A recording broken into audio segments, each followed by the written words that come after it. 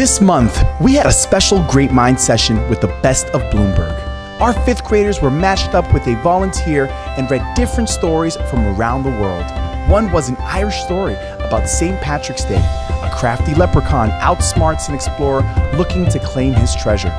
After reading this fun story, our fifth graders made their own shamrock shakes.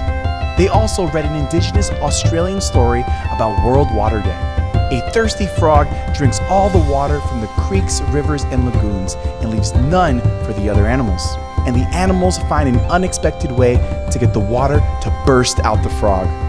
So we had our fifth graders make unburstable bubbles.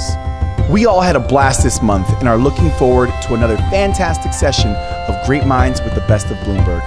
Thank you to all of our volunteers. We'll see you again next month.